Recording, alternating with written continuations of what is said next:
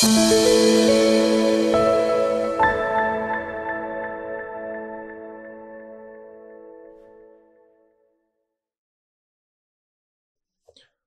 tables are used to examine the relationship between continuous variables.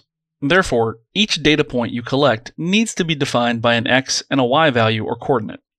Often, data for this table type takes the form of x values representing some independent variable and y values representing some dependent variable, allowing you to perform linear or nonlinear regression to examine the relationship of the two variables. However, you may have also measured data where the terms dependent and independent don't really make much sense. Let's say you measured the height and GPA for a group of students, and you wanted to investigate a potential relationship between these two variables. Neither of these values would be dependent on the other, but the underlying relationship of the data would be that each point is defined by a continuous x and y value, so you would still use an XY table. Looking at the structure of an XY table, you can see that it's relatively straightforward. The first column is for row titles and is optional, but can allow you to enter labels to identify specific data points.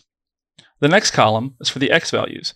There's only one x column per XY table, but if you choose to enter x error values from the welcome screen, this column will have two subcolumns, one for the x value and one for the error value.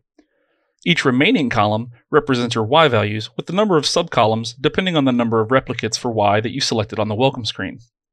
Alternatively, if you choose to enter average data and error values instead of raw data for y, the y subcolumns will be formatted correctly to accept that form of data. It's also important to note that each XY table can have many separate data sets, with y values from each entered into their own column. Let's look at an example of working with an XY data table using a simple data set. Let's imagine that a teacher is interested in knowing how the temperature of a classroom affects test scores. Here, I have a data set showing various temperatures and resulting test scores from both an algebra class as well as an English class. You can see that within each class, there's only one test score for each temperature. So what I'm going to do is create an XY data table where x is entered as numbers and y will be entered as a single value for each point. Once we get the data table created, we can just manually enter this data. X will be temperature, the first group will represent the algebra test scores, and the second group will represent the English test scores. We can fill the x values quickly by using a series that starts at 68 and increases by 2 each row. The rest of the data we'll just type in quickly.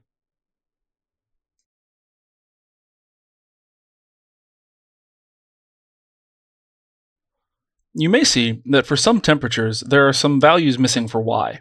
That's okay. In an XY table, Prism will only consider values for graphing and analysis that have both an x and a y coordinate. Because of this, we can also enter our data slightly differently to accommodate the fact that our two sets don't have identical x values.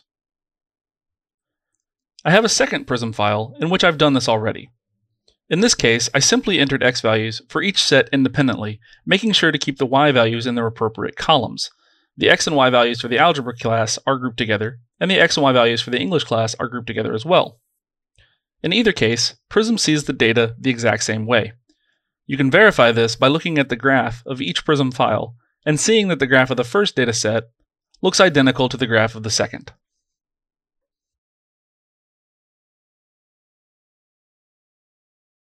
Once your data is entered, Prism can analyze data from XY tables in a number of different ways. The types of analyses commonly performed with XY data include linear and nonlinear regression, interpolation of x or y values from a standard curve, determination of the area under a curve, and calculating the correlation between x and y variables, along with many others. And here, as you can see, the number of ways that you can customize XY graphs are very extensive. You can create a multitude of different types of graphs with different appearances, allowing you to focus in on what you consider to be most important in your data.